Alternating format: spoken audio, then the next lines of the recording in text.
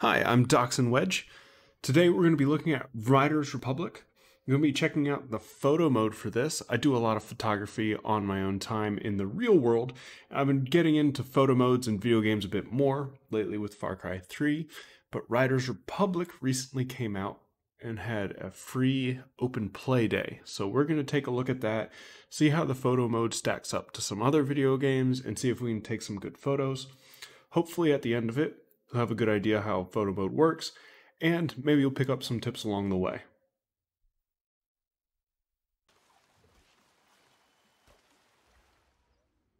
Oh, that's not. I need to get used to the camera mode. Oh my god. I'm in the air. Okay, so it turns out that's an interesting trick we should keep in mind, actually. So the camera normally centers around the player, but if you're in the map, or you're transitioning out of the map, you can hit the photo mode button as it does the transition and get stuck way up in the air. So that's actually an interesting trick. Like, we could be taking a shot like this. Can I go, how do I go up and down? Okay. Down looking up. The problem is over here. Yeah, that doesn't look great, does it? So I got to keep that in mind. But we can do something like this. Okay, so this is good. This is something that Far Cry doesn't do. That time of day loops. That's a simple thing, but it's really helpful. So I sort of like this color. Dust. Oh, that's interesting. Okay. I don't think we want any of that. We can add some snow. Or rain. I think we just want snow for now. Okay, fog. Fog is nice. You're doing tree photography. I love some fog. It also helps make the snow look a bit snowier. And maybe we want time of day to be a bit different.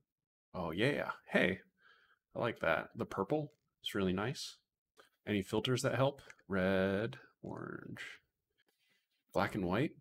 I do like black and white, although not in this photo. I think this is probably closer to what it is, but I think this is...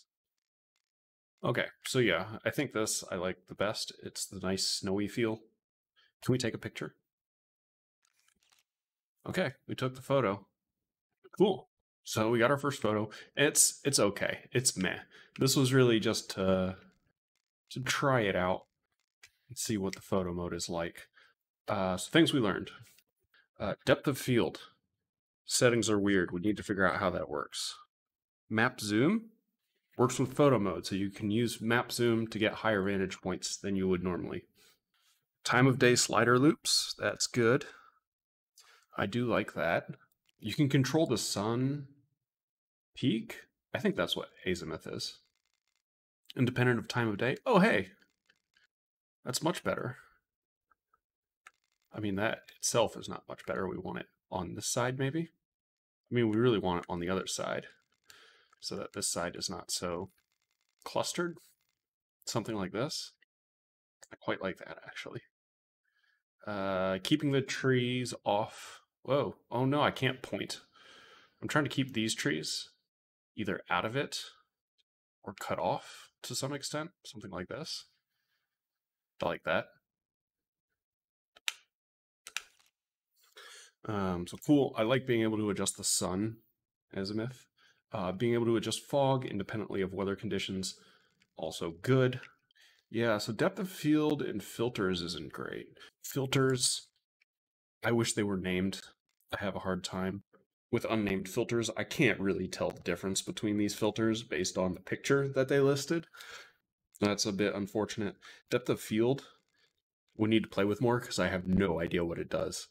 In Far Cry and in other cameras, you can adjust things like the f-stop to, well, f-stop really adjusts the depth of field, but you can adjust the focal length of the image to move the depth of field backwards and forwards. So if you have a 2 meter depth of field focused at like 2 meters, you would get from 1 to 3 meters. If you have a 2 meter depth of field focused at 4 meters, you would have a depth of field from 3 to 5 rather than 1 to 3. So you could take that 2-meter depth of field and move it forward and back with the focus. But with this depth of field, I don't know what it's doing. We don't actually have anything close enough to make that happen, or to actually see it, so we'll have to play around with that. Ow. So let's see what depth of field does. Oh, hi, Fran. Okay, so photo mode resets all the settings between things. Good to know. That's good to know. Be nice if we could get me lit and the rock not lit, something like that. And then we can go depth of field. What does this do? Okay. Is my writer just always in focus? So this depth of field. So, okay, you can see some things in the background are not in focus, but if I zoom in, my writer is in focus. And as I increase depth of field,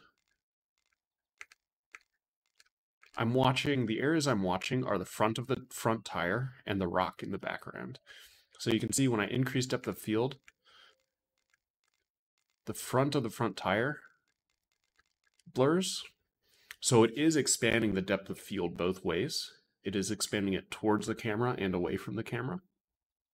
And if I do that more, you can start to see the rock come into focus as well. So it is expanding it, it seems, from my player. So the player stays in focus the entire time. I cannot adjust the focus to somewhere else, which makes sense if your photo mode is only interested in photographing the player. But if you're interested in taking pictures of the landscape, maybe not. So we'll have to keep that in mind, that this photo mode is very interested in the player, which makes sense for this game. But it is a restriction we'll have to work with. You know, we can't move the focus backward if I want to get a photo with my player blurred out in the background in focus. So, the game bugged and locked me in an event and I had to restart, and now I'm glitched out. That's fine. That's what we're going with. We're actually going to use the glitch.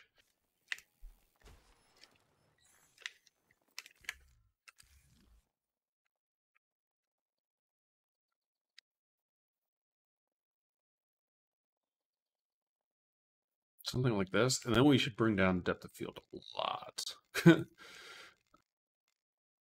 Ooh, that one pops pretty nice. So we can do that, and then the sun. Nope. I do like the shadows on this, though.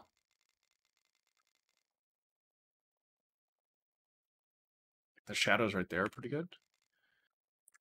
We could do like a foggy, rainy scene. Probably want wetness. I don't know what that means. Sun showers. Sort of muted picture. I like that a lot, actually.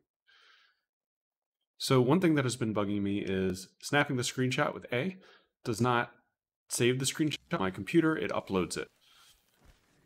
That's a bear. Okay. Well, I think I'm glitched out a bit again. Or it was. Well, time to talk a bit about the photo mode. What's good, what's bad. We've done it a couple times and sort of have an idea what it feels like. Overall, pretty good.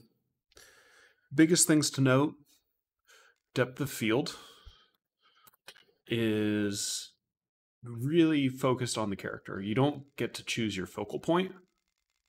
You're always focused on the character.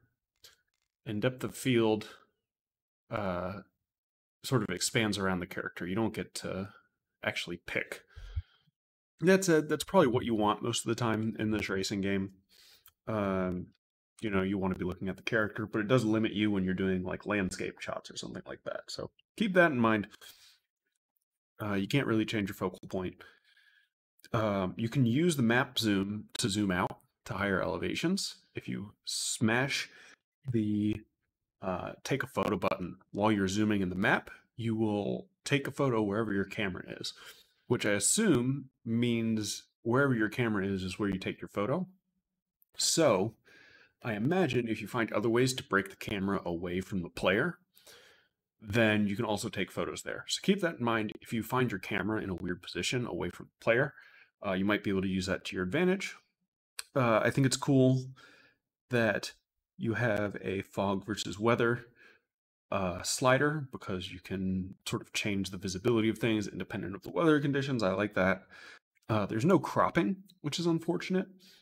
There's another point that makes this a little less unfortunate, but it would be nice if you could crop your photos. The biggest thing for me that I think is a concern is I can't easily save my screenshots.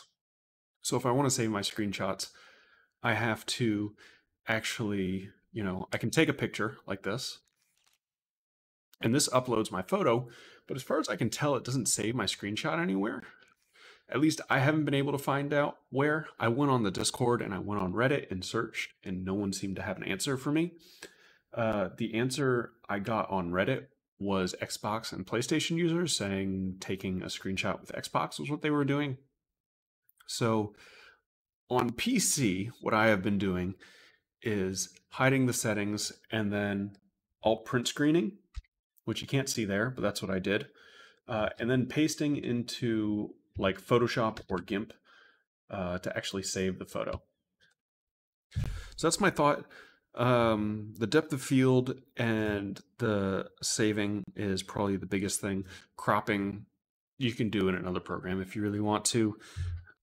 Otherwise, yeah, it seems pretty good. All the time of day settings and weather settings seem good. I do like the weather settings in this. That's my spiel on it. Hopefully you enjoyed it, learned some good things. So far, I'm enjoying the game. It's been a little bit glitchy. There was one game-breaking bug where I had to close the game out, where I got locked in a menu screen. Not a menu screen, but a mission complete screen. Never finished. I kept pressing A to continue, like the prompt told me, and it didn't do anything. So it is a beta, so hopefully it gets sort of worked out before the end of the month. Other than that, I think, minor visual glitches and things like that will get sorted. So been fun so far. Have a good one.